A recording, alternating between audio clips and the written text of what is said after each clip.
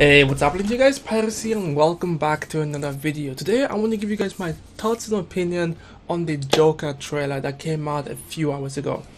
I'm gonna keep it real with you guys. I feel like this is going to be one of the good DC movies out there.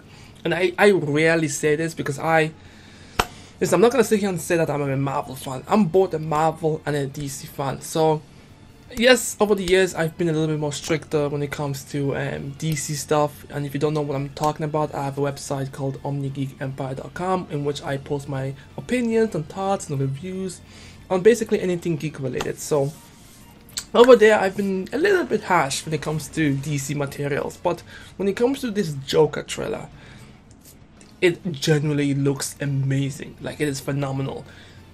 His name, I believe, is Joaquin Phoenix.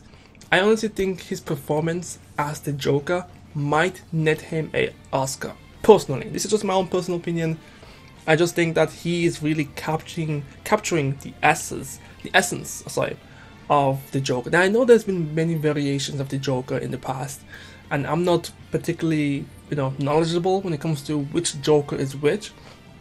I do believe that he's going for the Silver Age. Yeah, because I know there's this psychopathic Joker. There's the Joker that he's just a killer for the most part. He doesn't do any maniacal genius type of shit. And then obviously there is the clown prince of crime, or is it prince clown of something like that? You know what I mean? I know in the comics, like when Batman discovered that there was 3 Jokers, those 3 Jokers were based on the different ages of comics. So the Golden Age, the Silver Age, and obviously whatever, the Modern Age. So I think he's going for the Silver Age Joker for the most part. But either way, like, I don't know which Joker he's going for, but he's really just doing an amazing job with this Joker. Like, I'm really looking forward to seeing this movie. Like, it is one of the movies from DC that I'm actually genuinely excited for. I was not excited for the Justice League. I was not excited for what else came out?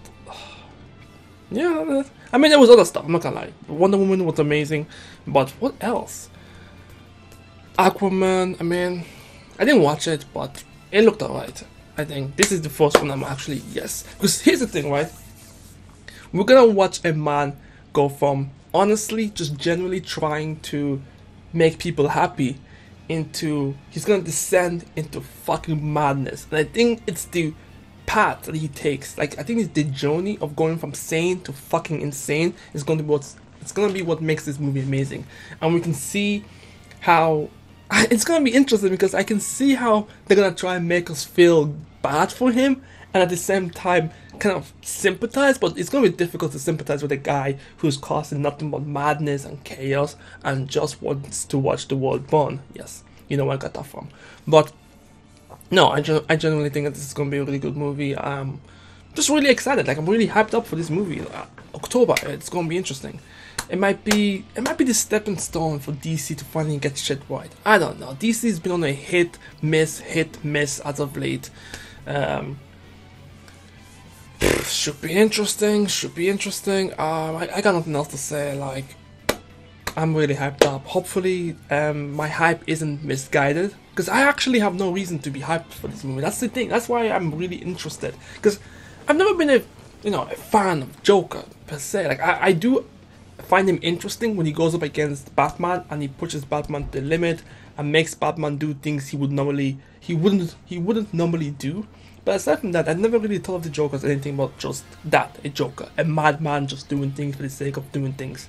And there has been theories going around that the Joker in the comics, the Joker knows that he's being watched by us, the humans, the people, and he does all these things to keep himself entertained.